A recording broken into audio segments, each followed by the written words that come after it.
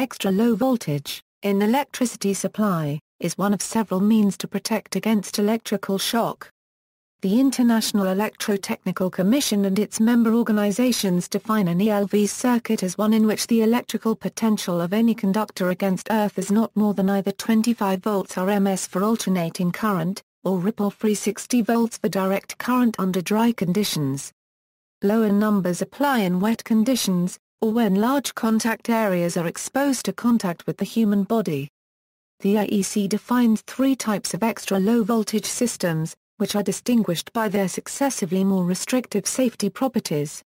Some types of landscape lighting use extra low voltage types. This section is ordered from most restrictive to least restrictive.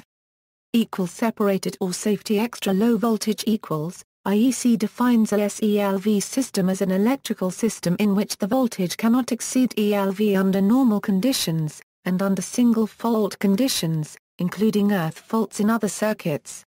There exists some confusion regarding the origin of the acronym. SELV stands for Separated Extra Low Voltage in Installation Standards and for Safety Extra Low Voltage in Appliance Standards.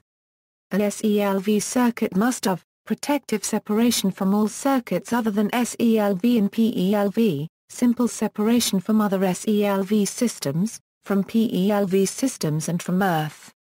The safety of a SELV circuit is provided by the extra low voltage, the low risk of accidental contact with a higher voltage, the lack of a return path through earth that electric current could take in case of contact with a human body.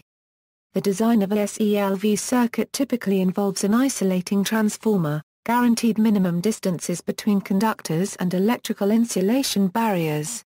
The electrical connectors of SELV circuits should be designed such that they do not mate with connectors commonly used for non-SELV circuits. A typical example for a SELV circuit is a Class 3 battery charger, fed from a Class 2 power supply.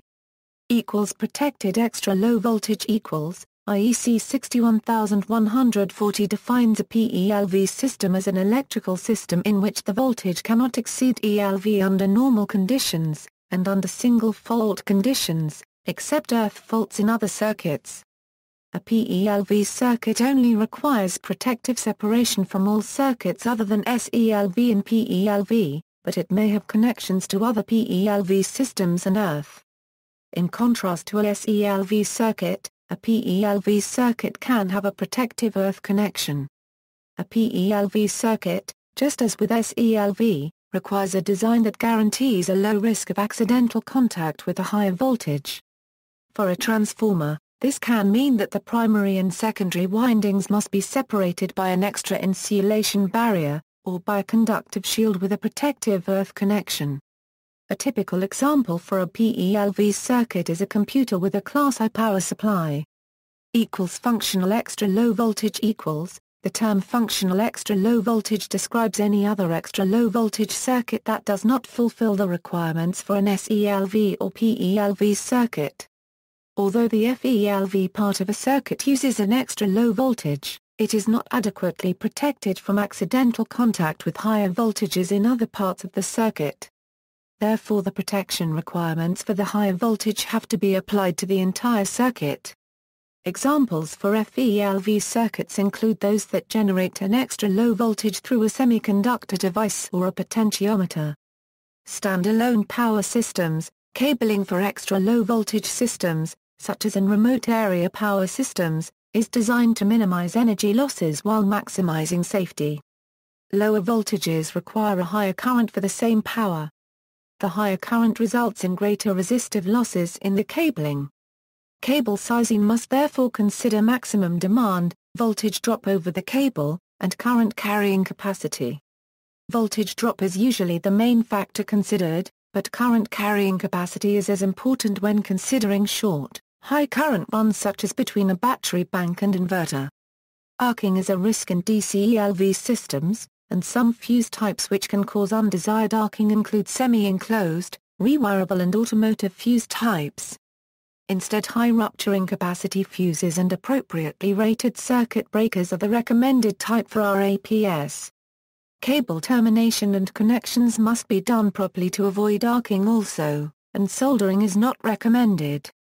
Regulations. Australia and New Zealand ELV is defined in AS/NZS 3000 wiring rules as not exceeding 50 VAC or 120 V ripple-free DC. However, ASSIF S009 Clause 3.1.78.1 extra low voltage states, a voltage not exceeding 42.4 V peak or 60 V DC. As NZS 60950.1 2003, and adds a note, this definition differs from the ELV definition contained in AS/NZS 3000-2000, which is more closely aligned to the telecommunications network voltage limits. That is 120 VDC or 70.7 VAC peak. TNV is the traditional line limit to accommodate telephone ringing machine voltage-a current limiting source on top of the nominally -48 VDC battery supply which could be encountered on a telephone line and was not considered hazardous, whereas 120 VAC without current limiting at its source can inject 115 MA into individuals leading to fibrillation of the heart. In most Australian states there are no formal constraints as to who can work on ELV systems. AS 4509.1 Standalone Power Systems, safety requires that work be performed by a competent person, that is a person who has acquired through training, qualifications, experience, or a combination of these, knowledge and skill enabling that person to correctly perform the task required. ELV wiring in domestic premises must be installed at a minimum distance of 50 mm from low-voltage wiring or have a separate insulating barrier such a conduit. ELV cable and wire types include PVC insulated building wire, double insulated thermoplastic sheath, and fine-stranded multi-strand cable. State regulations override the Australian standards, and there are some differences. Brazil ELV is officially defined into the Regulatory Standard No. 10 from the Brazilian Ministry of Labour and Employment as any voltage not exceeding 50 volts AC or 120 volts DC.